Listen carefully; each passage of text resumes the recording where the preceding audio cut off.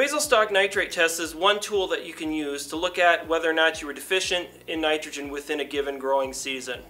With this particular test, after it's collected from the field, as with any other nitrate test, one of the things you want to do is to try to handle the sample to maintain the amount of nitrate within the sample so you don't see any losses that can occur after the sample is taken.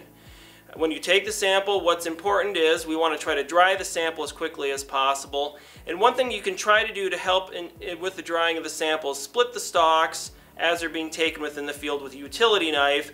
This will help and aid in quickly drying the sample and trying to maintain or reduce the amount of nitrate lost from that sample after collection.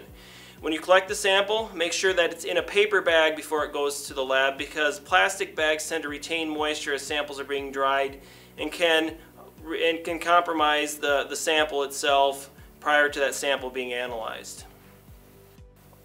One of the major questions that we get with the Basal Stalk Nitrate test is how do we interpret the results? There are 4 categories when it comes to interpreting the results. One of the things that you're going to notice on your report is that the results are in parts per million. This is a concentration value. Like other soil tests, the Basal Stalk Nitrate test is a concentration that's meant to be an index of particular availability of the nitrogen within that field. So the ranges you want to remember are 0 to 250 part per million. This is the range of deficiency. This is a situation where if our test results are in that classification, the nitrogen was likely short in that field. 250 to 700 part per million, this is what we consider our marginal class where nitrogen was likely deficient.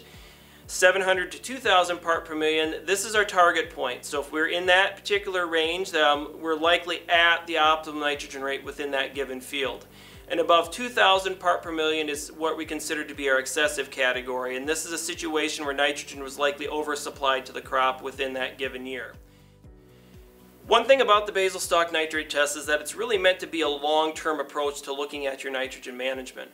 So one of the things you're going to want to do is to get multiple tests within the same area of the field so you know you have comparable results over time. And when we're starting to look at the test with the interpretations, if we're consistently in the excessive category, it's one of the considerations you may want to make is to start looking at whether or not you can reduce your nitrogen rates, because you're likely going to be consistently over years oversupplying nitrogen within that given area of the field. So it's very important to start to take this data, take a number of years worth of data, and sit down with whoever is making the decision of your nitrogen management program within your given field, whether it's yourself or an advisor, to try to decide what to do long term.